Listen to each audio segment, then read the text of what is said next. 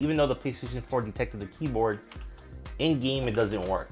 Alright, so now that I showed you guys a problem using the game Fortnite, you see that the keyboard doesn't work. I'm going to show you guys how to get your HyperX Alloy Elite RGB keyboard to work on the PlayStation 4. Okay, so I'm going to show you guys how to update the firmware on your HyperX Alloy Elite RGB keyboard.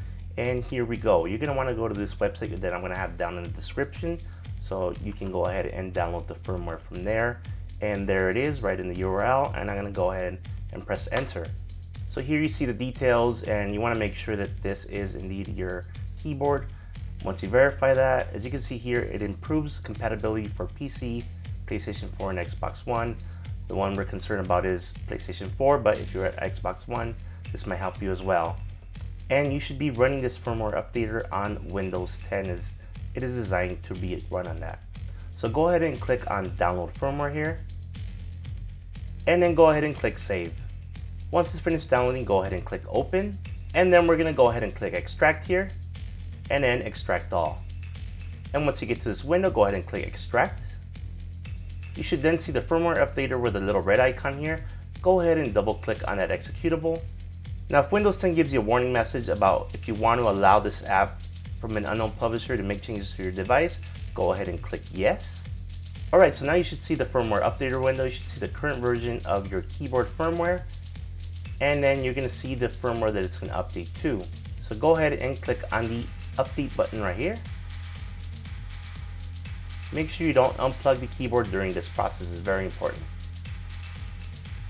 Now it may take some time to complete, so be patient, and again, don't unplug your keyboard while this is going on.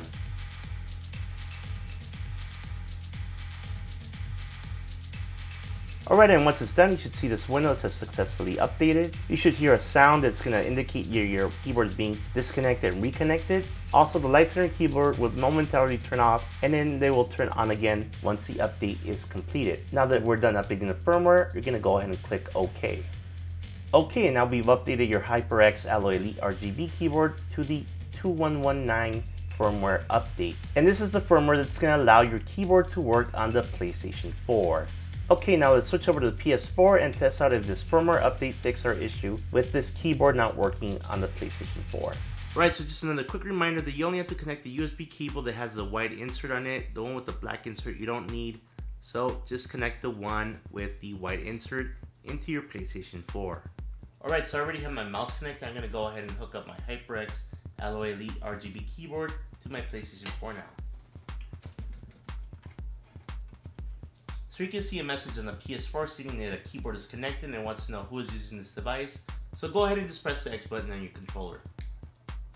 Alright, so at this point you're going to want to set your controller down, and you're going to start using your keyboard and mouse.